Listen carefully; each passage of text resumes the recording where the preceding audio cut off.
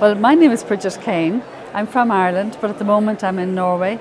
I'm doing research with the NTNU there in Trondheim and St Olave's Hospital. Most of my research has actually been conducted in Dublin with St James's Hospital and the multidisciplinary teams there, where people come together, share information, collaborate, all in the patient's best interest.